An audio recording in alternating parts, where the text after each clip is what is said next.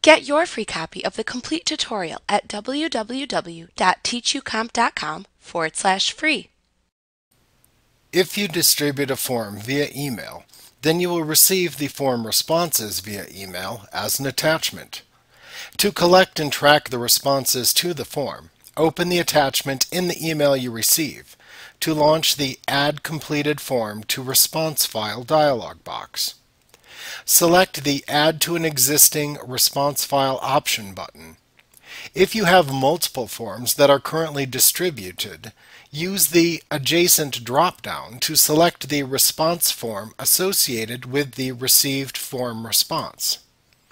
If it is not shown in the drop-down list, you can click the Browse button to launch the Select Existing Response File dialog box so that you can navigate to the response file, click it to select it, and then click the Open button in the dialog box to add it to the drop-down if needed.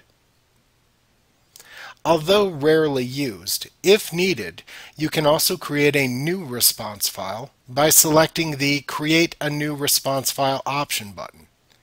You can then click the adjacent Browse button to open the Create New Response File dialog box, where you can select a location to save the new response file, and then click the Save button within the dialog box to save it. Now, after selecting the correct response file within the Add Completed Form to Response File dialog box, click the OK button. Acrobat collects the form data within the selected response file and displays the welcome page of the selected form response file.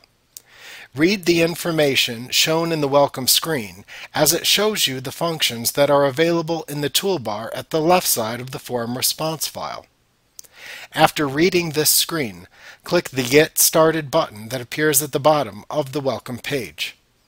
All of the form data that has been collected is listed in the form response file. Note that this file uses a PDF portfolio layout. Responses received in this file are listed as separate files within this view. You can use the buttons shown in the toolbar at the left side of the form response file to update, filter, export, archive, add, and delete form data. To save the data in the form response file, click the Save button in the toolbar at the top of the form response file window. Now, if you distribute a form via a shared network drive, then the responses are automatically saved when a user completes the form within the link or attachment in the email that you sent them.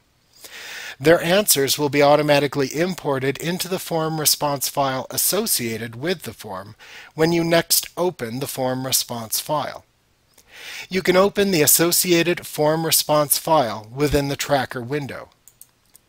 To do this, click the Track button that appears in the Forms panel within the Tools pane of the Task pane in order to open the Tracker window. Then select the form that was saved to a shared network location for which you want to import the saved responses by selecting it under the Distributed category in the Forms category at the left side of the Tracker window.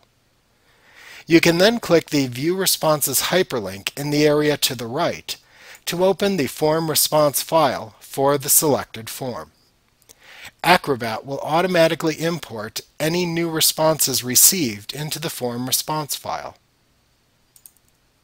To save the data into the form response file, click the Save button in the toolbar at the top of the form response file window.